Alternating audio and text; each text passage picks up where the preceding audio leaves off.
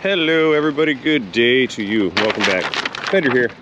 This is a 2007 Toyota Solara. Not every driver wants a convertible that drives like a sports car. And customer states that the convertible top does not operate and the back windows will not go up or down. Toyota offers the Solara convertible. So, let's see what's going on with it. Oh, what a shame. At only 76,933 miles, there's a major malfunction with the body on this car. A car with all the sensibility of the Toyota Camry. This is not very good. Okay, backing up into the shop. Let's go and see if we can't make this thing operate or see what's going on with it. Okay, over here to the left, we've got a couple buttons to operate this. We've got an open and a close for the sunroof. So if we... convertible top. I don't know why I keep calling it a sunroof. Anyway, detach, open. Nothing. Detach, close. Nothing. I do hear some clicking going on back by the windows, but nothing is operating. And I also hear a clicking if I hit the window up and down button. What I mean is I can hear the rear motors actuating with the down button, but I cannot hear the rear motors actuating with the up button. The down clicks work. The up clicks do not work.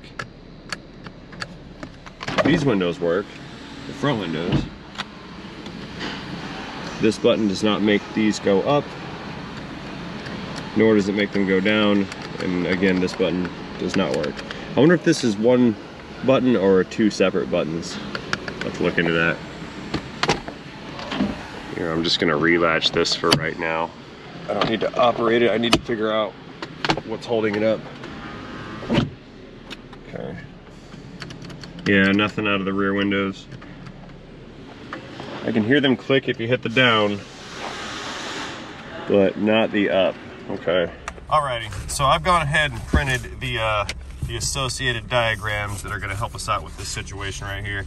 First thing I want to do is look for our powers and see if we have any open fuses or anything like that. So taking a look at our diagram, we've got a main ECU that is located down behind the dash near my feet, and it has got some integrated fuses in its fuse box. We've got ECU B, ECU IG, I don't know what IG stands for. We've got a 30 amp power output fuse, and that circuit is going to run down and head over to a device called the convertible roof control relay, and that's I'm assuming that's in the back somewhere, back behind me inside of one of the panels. Now this printout is just for the sunroof circuit, but we also have an issue going on with the rear windows. It's probably the same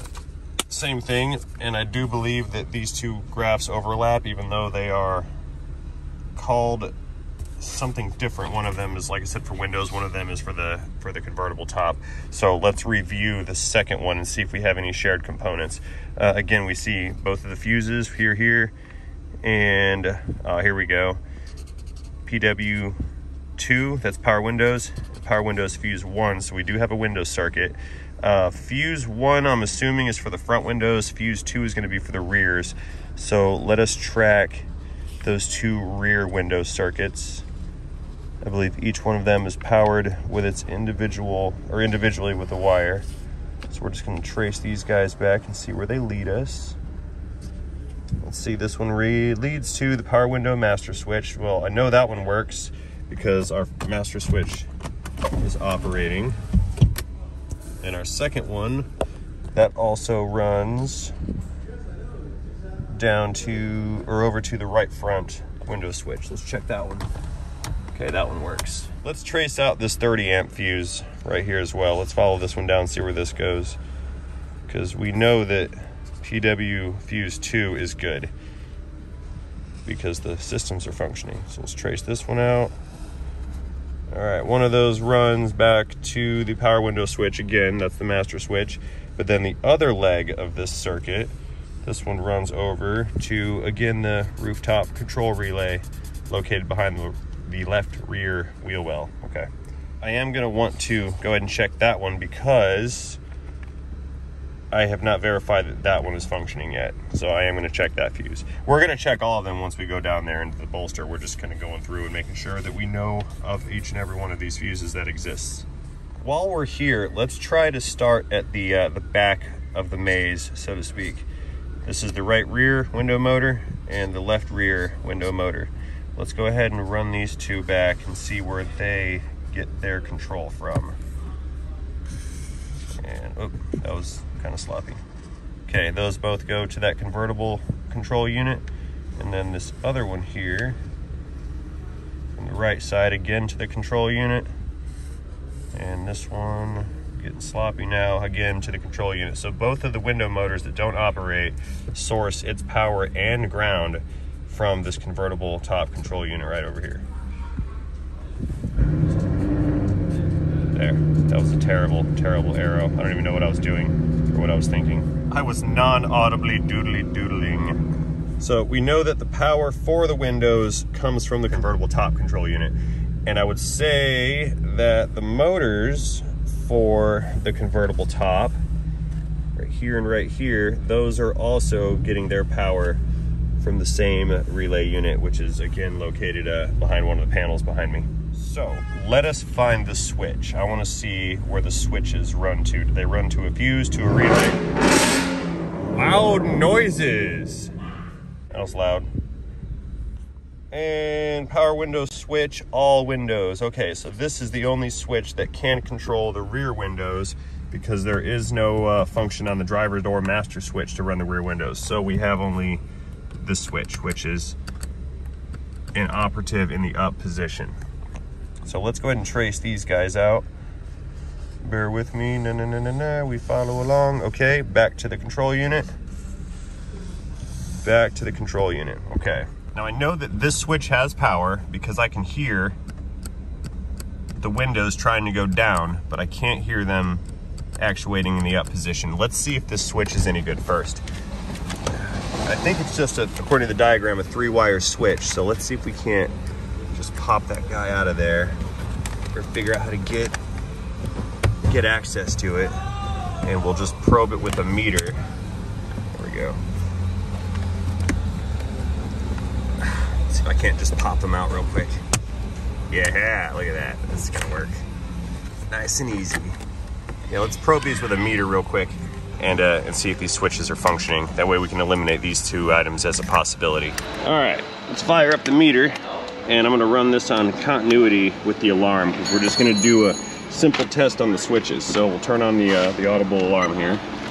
And what it's gonna do is when it detects that 2 of those pins are connected, for example, the switch is being closed, the meter will alarm and then let me know that those 2 contacts are in fact connected. So we're just simply testing these switches to make sure that they work. So here's what we'll do. Put the meter over here. Maybe you guys can see. You're definitely gonna be able to hear it.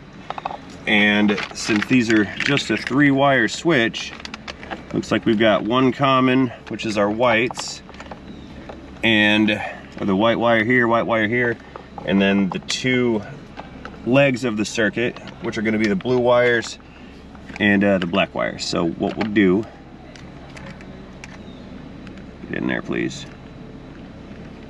and then I'll probe it and then actuate the switch. All right, that works in the down position. Is that down? No, that's the up position. Let's check the down position.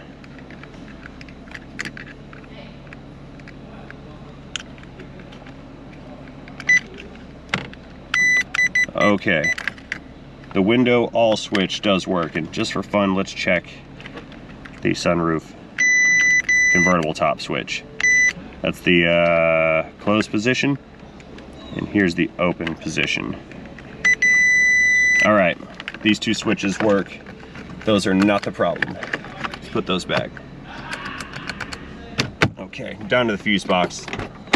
All right, we're gonna check some voltages at the fuses, and those fuses are located right inside of here. That green wire right there, that's an extension. I'm just gonna clip that to the negative on the meter. Let's switch that to voltage.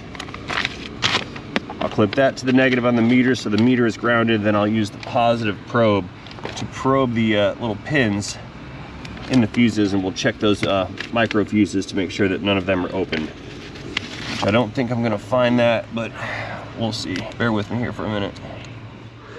What I'm doing is going through and probing each one of the access pins on the fuses one at a time and making sure that none of them are open.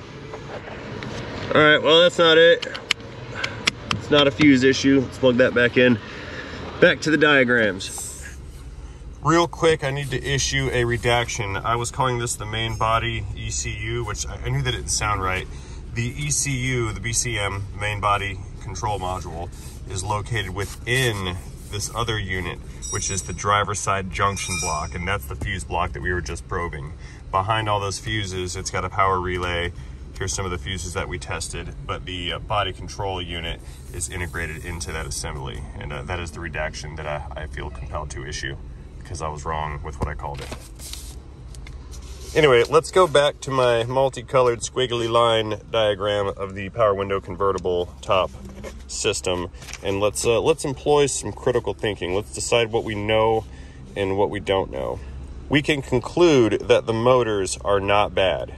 We can also conclude that the wires from the control unit to the motors are not bad because the motors can be audibly heard attempting to go down. They can't move because they're already down, but you can hear that the system is putting a load on those motors when you apply the switch. And I can hear the alternator come on because there is current flowing. So we know the wires are good. We know the motors are, in theory, good. They're at least good one way. But I doubt both motors failed in the bottom position at the same time. So it's got to be a control issue. The only thing that controls these two motors is this control unit right here. So maintaining focus on the convertible top relay on this diagram, I rechecked for grounds and powers. We have one common ground. You can see it's got some kind of a junction, and then the grounds split into 3 separate circuits. They run up and they're grounding 3 different circuits at the convertible top relay module. Again, focusing on what we know that we have inputs going into this module because the switch checked out just fine. And where's that other switch? There should be the sunroof control switch here somewhere. Not right now, phone, I'm busy. I don't see that other switch. I know it's here. It's got to be here somewhere. Oh, you know what? It's over here on the convertible top graph. Yeah, so we do have the switch right here. We know that switch checks out. So we know that switch has a good ground. We've already tested for that. And then our 2 feed wires, again, those are running into right here and right here. Same module, convertible top relay control module, which is represented twice on 2 different graphs. So we know that this thing is receiving inputs from one control source, a second control source, but it is not sending outputs to 2 window motors, and it's not sending outputs to the 2 motors that operate the convertible top.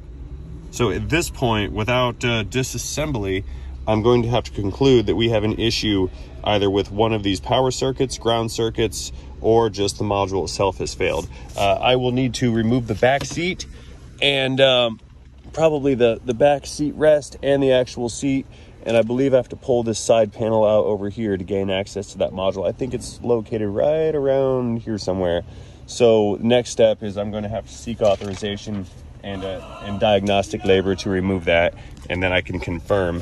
I'm about 90% sure that the convertible roof control relay module assembly is the unit at fault right here, but I'll need to go in there and then test each one of these individual grounds and powers just to make sure that this thing is receiving everything it's supposed to. If we have all the inputs going into this module but none of the outputs, then we know that the module is in fact faulty. We do not have micro switches that communicate the position of the sunroof back to the control unit. I was trying to figure out how that module gets feedback from all the motors with regards to their positions.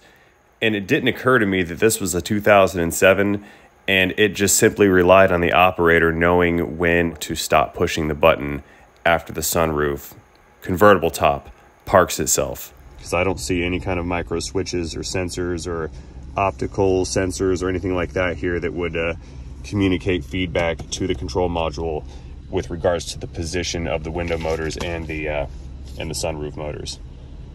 Convertible top motors. I'm gonna get that right. I'm going to. It's gonna happen. Anyway, let me go let the customer know that we need to get a little bit more invasive on this, and we're gonna see what they want to do. Okay, we got a call back from the guy. We had the conversation with him, and it's kind of an expensive repair, so our dude wants to think about it. We are not going to perform any more diagnostic work or repairs at this time. They're going to think about it, take a few days, and then they will decide if they're going to have me fix the sunroof, convertible top roof slash rear window not going up issue. So I guess that's gonna bring this video to a conclusion. I certainly hope the guy comes back and we get to make this a part 2, starting the engine. And if we do not get to make this a part 2, then this is gonna be the last time we see this car, I suppose, for a while. So that being said, as always, I'd like to thank you for watching this diagnostic video. Hope you enjoyed it. If you did enjoy it, please let me know about that by tapping that like button down below and dropping me a comment or two while you're down there. If you did not enjoy this video, just go into my video library and check out something else, and maybe you'll like that one.